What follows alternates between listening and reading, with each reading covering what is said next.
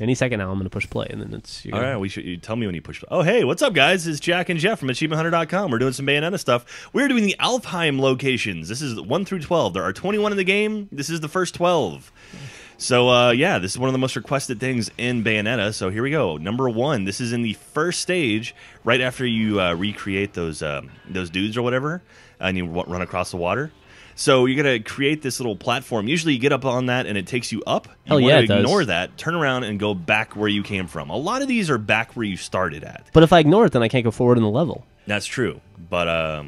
Oh, look, that wasn't there earlier. No, see, this is where the key is earlier in the stage, and instead now it's an Alfheim. That's fascinating. Yay. That's number 1. We'll do some videos about the Alfheims later. Oh, here we go. Woo! Yeah, because some of them are fucking assholes. Yeah, but this one. Past. So this is number 2. This is after you jump that little trolley car. You got to kill these guys, and once you kill those guys, turn around and come back from where that car came from. And look at that, number 2. That wasn't there before. There wasn't there before because we couldn't get there before. Son of a bitch. That's ludicrous. All and so after you're done with that one, turn around and go the way the trolley car went, and look, oh, there's that one, crashed, and then up here above it, look at that! Do you have to wall jump to get up to it? You do, or at least I did. Maybe I suck. Because I tried to get up there just randomly, and I couldn't. I gave up. Okay, well, yeah, so I guess you do have to wall jump up there. All right, double jump and the wall jump. So after you kill this big dude, yay, naked time, we're going to get our next one. So once you kill that big dude, what you need to do is now turn around and go back to the beginning of the level. So we're going to turn around and haul ass and go back as far as you can, and look at that. Right there. So there's 3 in Chapter 2. There are 3 in Chapter 2. Interesting. 3 or maybe 4, actually, I think. No, interesting. I think there's 3. I don't know. 3. I've got it written out here. It's 3. It'll say. There we go. Yeah, there we go. So here we are, Chapter 3, verse number 2. Once you kill those sort of fire dogs or whatever, I don't know what they're... I think fire dog is the correct The term. ones you can't attack normally, you have to do like your Wicked Weave. There's a little trash can here. You kill the trash can, and then the Alfheim appears. Which one is... you on the left.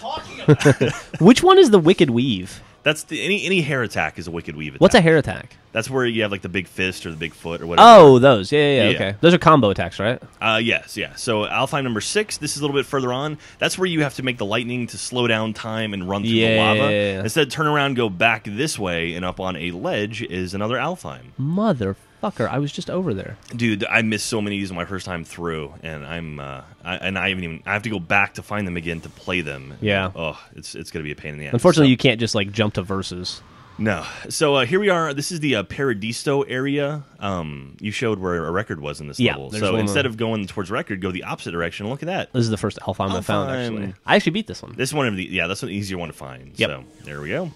That one's pretty hard to miss. So here we go. Once you come out of the Paradiso area with your hourglass, you're going to set the hourglass off, and instead of going across the bridge, we're actually going to turn around and go backwards, like for some reason they make you do all the time. So you go back, there's the gate of hell, and then through here, boop, there we go. But you have to fix the bridge first? Yeah, fix the bridge, then turn around. Don't cross the bridge, because as soon as you cross it, you're not going to be able to get back. Excellent information, Jack. Yes. So here we are, Alfheim number 9. This is after you kill the red and blue dude. You're going to turn around, go back to the beginning of the level. Look at that. Yay. I'm starting to notice a pattern here. Yeah, I know. You kill some dudes and run around and go backwards. I don't know. Is that an angel thing, I guess? I don't know, man. So here we go on Alfheim number 10. This is once you climb up the inside of this building. You kill some dudes all the way down to the bottom is our Alfheim. Huh. Yay. I also don't remember that one. Yeah, that one's easy to miss too, because you'll just keep going straight. And here we go. This is number 11. So this is the top of that tower we were just in. Once we get outside of it, there's this little snake thing wrapping around the building. You want to go up to beat the level, but we're going to go down instead. And there's another Alfheim. I do remember that one. That one's hard as shit to beat. Yeah, that was a very, very difficult one.